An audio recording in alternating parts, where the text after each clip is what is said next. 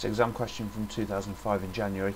Just going to have a quick go at it. It might be a complete mess because of it's actually quite difficult to draw using this mouse. My hand starts hurting after a bit. Let's have a go.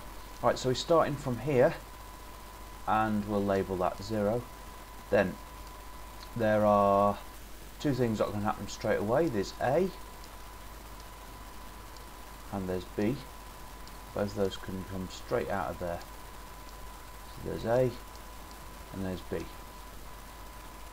just going to tick these off when I've done them, so I've done that and I've added that one.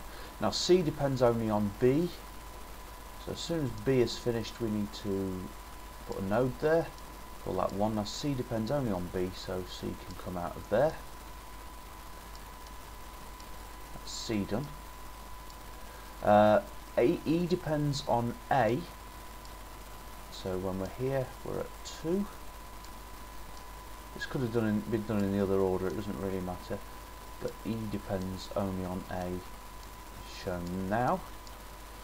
Now here's the first problem, that D depends on A and C finishing, so we need to denote C finishing and A finishing by 3, but to show that that depends on A we need a dummy.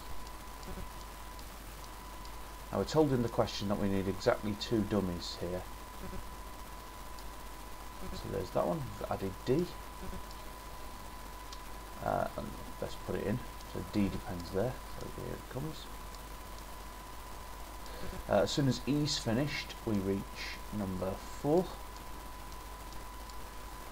and now we can put in F and G there. Now this is where it might get a bit messy if I don't think ahead. I might need to redraw this if I did it for proper. There's F, sorry about this, my hand's hurting here, it's a bit of the old arthritis, and this is meant to be G. Okay, now H depends on G finishing, so here I'm going to label this 5 and H.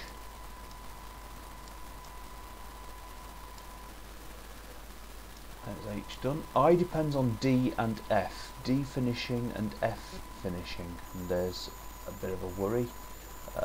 G and I finishing, oh crikey, it's going to get messy. Alright, so I shouldn't have put F there, because everything involving F, the only thing that depends on F also depends on D.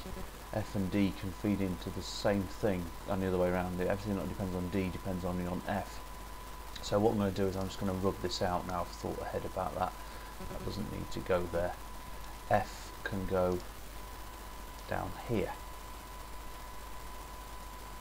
Now the reason why F and D can both feed into the same vertex without a dummy is because everything that depends on F also depends on D, and everything that depends on D also depends on F, and the only one that is in that category is I.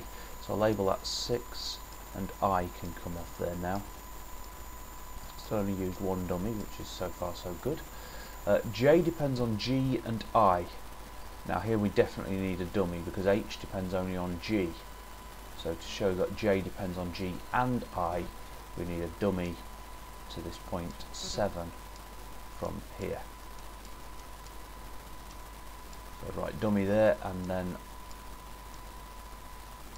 J depends there, and K depends on this. Now I'm going to put K up this way. So there's J, there's K. And L depends on H and K. This is the reason why I put K going up there, because now L depends on these two finishing. Let's call that 8, and L is there. And then they both feed into the final finish the project here, which we could label 9. Okay, so in answering their question for part A, explain why it's necessary to use at least 2 dummies when drawing the activity network. The reason why we need 2 dummies is because D depends on A and C, whereas E only depends on A. So these 2 bits cause a problem when we need a dummy, and the second dummy is needed because H depends on G, whereas J and K depend on G and I. So this conflict of opinions, this conflict of interest, sorry, where we need the dummies. Draw an activity network using exactly 2 dummies. This is to make sure that you don't start putting dummies everywhere. 2 dummies are the 2 that we've added there. Sorry if that's a bit of a mess, but that's the best I'm going to do.